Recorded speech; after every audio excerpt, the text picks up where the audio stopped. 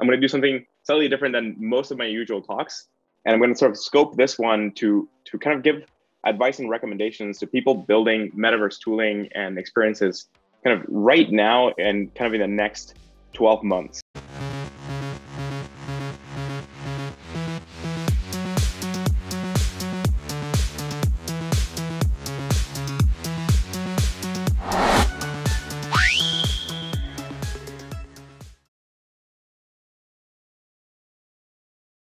So today, I just want to talk about building the metaverse, and I want to walk through a set of recommendations for a number of different kinds of applications and different kind of tools that are useful right now. So I'm going to do something slightly different than most of my usual talks, and I'm going to sort of scope this one to kind of give advice and recommendations to people building metaverse tooling and experiences kind of right now and kind of in the next 12 months. So I want to kind of really focus on this time period because I think it's a super exciting moment. There's a ton going on, and the builders that are making things now are going to help shape the future. So I want to just give kind of a bit of advice on sort of how to get there. So I'm going to go through kind of a quick introduction, talk about some principles, talk about some spaces, then kind of get through kind of basic interactions that we have to get working, then setting the stage for advanced interactions and some ideas on how to develop that. Getting to I have a few kind of like hack ideas for things that people might make now that could be pretty useful in kind of speeding up the rest of the development. And then I want to talk a little bit about authoring tools. I'm going to kind of meander through a lot of this, and this kind of meant to be thinking aloud with builders. If there's any kind of way of getting questions, or like if you have any questions, like definitely feel free to add towards the end. You know, the metaverse I think the metaverse has been developing itself over decades. You can think of like the early games and the early online experiences that a lot of us shared as the kind of beginnings of this environment and the beginnings of the metaverse. And the wiring of the metaverse has been really poor so far. It sort of forces you to get out of those experiences and maybe click a link somewhere, follow some README instructions somewhere, download some software, and then kind of launch it. And so, but it's not quite what we've always wanted in terms of the metaverse.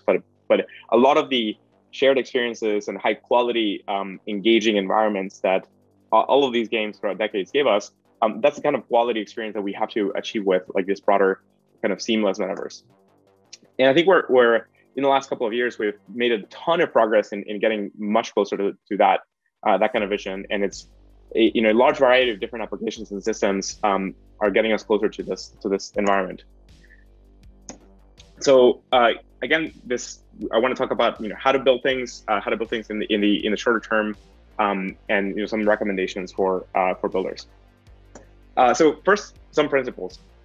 I think it's really critical that throughout all of this, and I'm gonna now move my screen share. Let's see. This way, I want to kind of like have some of the stuff in the background playing because I have some like really cool rooms to show you, and I'll kind of like dive into those in a little bit. But I want to kind of reflect on some principles first.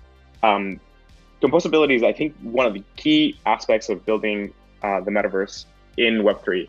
So what this relates to is, instead of trying to build a single platform that kind of does everything and that you keep adding features to and so on, the critical thing to do is to create different composable pieces that can then be put together by other participants, so that you as a developer team can make a component that is a composable component that then can plug into what somebody else is making. This has been one of the defining features of Web3. Most of Web3 successful applications tend to be highly composable. You can think of the massive success of DeFi as really a great story of excellent composability and very good design in terms of how different components should be fitting together, all built by many different teams around the world, not coordinating, just building composable primitives and deploying them. So I really think the metaverse, for it to be an open environment, for it to be the metaverse that we all want, it has to be built up from that composability. And I also think that if you bet on composability, you can move dramatically faster than any other kind of large scale platform. If you build composable primitives that can be plugged together by many other people, and you can the thing you make can be dramatically more impactful. So really lean into composability, and this might mean composability with the spaces. So it might mean kind of author and create rooms that are themselves composable. So think of creating one room that can then be connected to other rooms, or multiple rooms that can be put together into a building, multiple buildings that can be put together into a city, and so on. But also composability in terms of the interaction. So you can think of perfecting a presence layer, perfecting audio video, perfecting programmable objects, perfecting different pieces of the metaverse experience, and layering those experiences as composable primitives that you kind of add on, as opposed to, again, creating everything in one larger platform. The second principle I want to really stress is to build Web3 first. And so this means these days that you should be creating primitives that are not location addressed, but instead content addressed, hash linked, or directly addressed in a blockchain. So this means make sure that the content and the programs and so on are all public by default. They're verifiable, and they're running in one of these public environments and public clouds.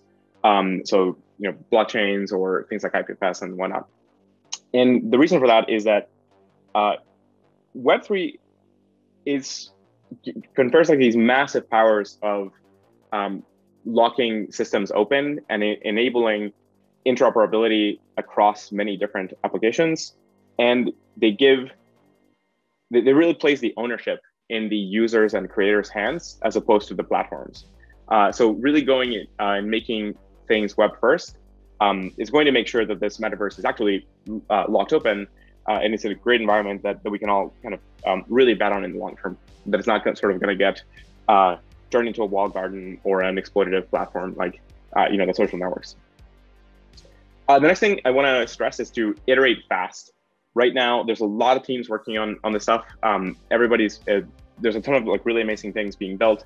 I really want to stress kind of get to design a thing, make a thing, and deploy it quickly, and then kind of publish it to the world, and let that thing be used by others, compose into some other experience, or inspire others. Many times, the greatest contribution that people make is to inspire many other groups to do things a certain way, or to take a certain approach and whatnot. And so if you iterate fast with the rest of the world, we'll all get there faster. I think the biggest, the biggest risk, I think, for any kind of metaverse style application or environment is to kind of take way too long to ship something or to iterate with a community. That's going to lock them into a trajectory that may in the end create a super high quality experience inside of a single game, but it's not quite going to be the proper metaverse interlinked web style environment that allows that composability. The next principle I really want to stress is to drive the creation of compelling experiences. At the end of the day, the medium difference between a 2D website and kind of a 2D or 3D environment that you're participating in, really the metaverse, which is a physical place with like an actual physical metaphor and a more physical experience for participants and users in that environment, requires a much higher quality of engagement. And it's always sort of about what you're doing in an environment in the space. So it could be that what you're doing is exploring a really compelling and interesting space. But if the space is not interesting enough and there's nothing to do, then that experience will kind of not be as compelling. So this is very different than the normal web. So in the normal web, you can create a website that's very simple and just has a lot of text, and people will just read that website and read that text and get a lot of value out of that. In a kind of 2D or 3D environment, you really kind of need to create sort of like rich and compelling experiences. And again, it doesn't need to be complicated or have a lot of stuff. It just has to be, the space has to give people a reason to want to spend time in that environment. Again, it could be as simple as creating a super high quality space to explore. But in reality, I think what this will lead to is really great interactions in spaces with other people, so kind of multiplayer audio video experiences, and all kinds of games. So really leaning into creating high quality game type of experiences is going to help a lot. The last principle I want to stress is related to creating compelling experiences, but I really want to stress creating extremely high quality user experiences. The bar for quality in using a thing, once you hit 2D or 3D, it's just dramatically higher than a normal 2D website. If you're in a space, you want that experience to be dramatically higher quality, and people are used to extremely high quality user experiences in games. So if you pick up a console game or even a PC game and so on, just the quality of the experience of those environments and those experiences is so high that unless the metaverse approaches that and ideally exceeds it, then the metaverse will always feel kind of clunky and kind of not a great place to be, and it won't take off. So I really stress kind of if you're a team building in this environment, perfect and polish that experience and get it to be really high quality, and that'll speak volumes. That'll get a lot of people using it and so on. And at the end of the day, this comes down to good product choices, polish, less is more. Focus on a few things that work extremely well, and that people have a great user experience with.